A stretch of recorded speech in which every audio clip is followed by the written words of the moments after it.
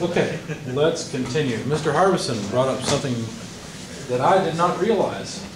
If you look on page 242, under the section that says standard belt cross sections, he noted that in the third paragraph, it says that the cog type of the same section, the letter X is added to the designation. So 5V is a smooth inner surface, while 5VX is the cog type.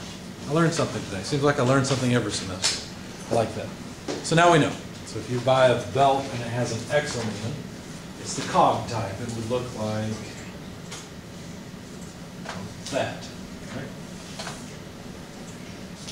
It's satisfying. I like learning things.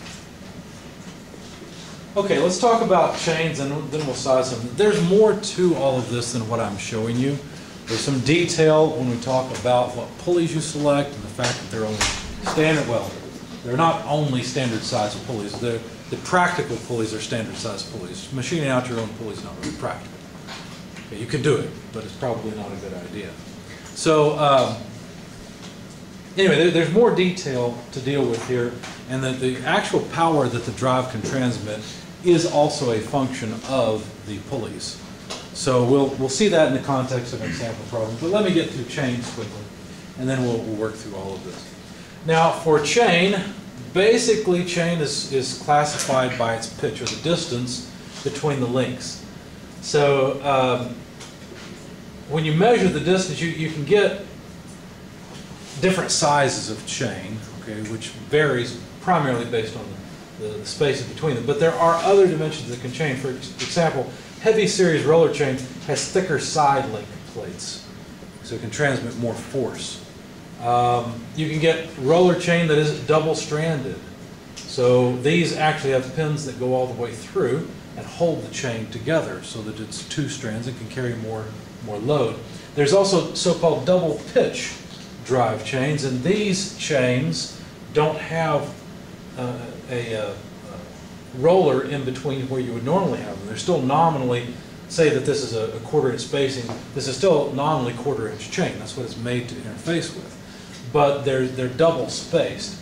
Here's double pitch conveyor chain. Why do you think anyone would want to use a double pitch chain? Weight reduction, possibly. What's that? Possibly weight reduction. Wear reduction is the main reason, that's right. So if you think about it, every time these rollers come around and impact with the sprocket teeth, they wear them somewhere. Now if you have an odd number of sprocket teeth, what will happen is on one revolution, one set of teeth or one set of grooves will get hit. And because of the double pitch on the chain, when it rotates the next time, the next set of grooves will be hit. And so you end up doubling the life of your sprocket. Okay, so that's one way of doing it, is with the so-called double pitch chain. If you look at the geometry though, this is technically not just 2 times the pitch, right? It would have to be less than 2 times the pitch. That's why it's still nominally, say, a quarter-inch chain. Because the distance from here to here will not be a half-inch. It'll have to be less. Because as the regular sprocket, or the regular chain interfaces with the sprocket, this is going to be bent, and so that spacing is a little bit different. If you think about it too, the sprocket has to be designed so that the actual distance from center to center of the groove is a quarter of an inch to accommodate this. Okay, so you've got to be careful when you design a double pitch chain. But anyway, fortunately, you guys probably none of you would design double pitch chain. That's already a standard, and so you would just buy chain and use it.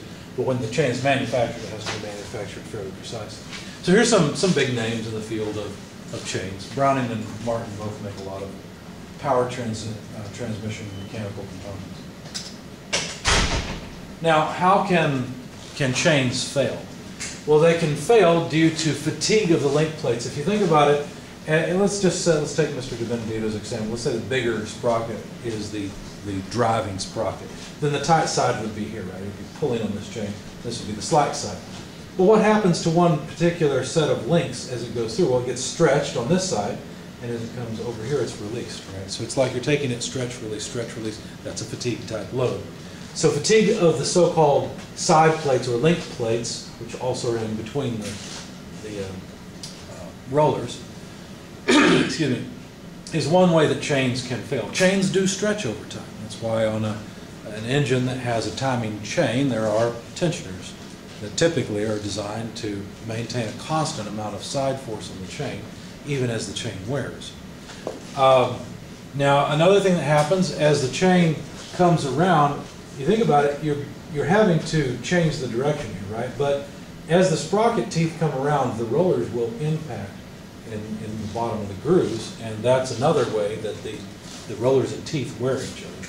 There can also be galling of the pins and the bushings. The pins and the bushings are the things that go in between the rollers and allow the rollers to roll relative to the chain links. Well, basically that's kind of like a bearing, right? It has to roll, it has to change angle, and so there can be galling. If the load is too high, if there's too much force there, then there can be material transfer. So lubrication is critical. You have to have good chain lubrication to prevent it from failing. And so there's three basic types. There's manual or drip, which is where you manually select, you get your 3-in-1 oil out to oil your bicycle chain, right? So you got an industrial scenario, you'd have people that go around and maintain the chain by oiling, or you would have some type of reservoir with an automatic distribution of oil that either could even be controlled by a computer somewhere or is just set mechanically to have a certain oil flow rate onto the chain. Now we're looking at the chain from come out this way, okay? If you look at it from the side, you get to see the link plates and so on. But this is a 3-strand chain where oil is being dripped on the hopefully optimal area to get oil into the workings of the chain and keep it lubricated. There's also the bath type, which is where the chain is basically dipped into oil as it comes around. That can lubricate chains well. There's also pump type, where you have a pump that pumps oil up to the chain and lubricates the chain that way. So there's many different types, but some type of lubrication is of course required. Now that you've heard me talk for a while, I'm going to shut off the camera, because the next thing we'll do is watch a video on how a chain is made, maybe watch a video eventually on how pulleys are made and some other ones. I've got some decent ones for this section, but I'm also going to just work example problems from here. So if you're watching the video, you can switch over to those videos.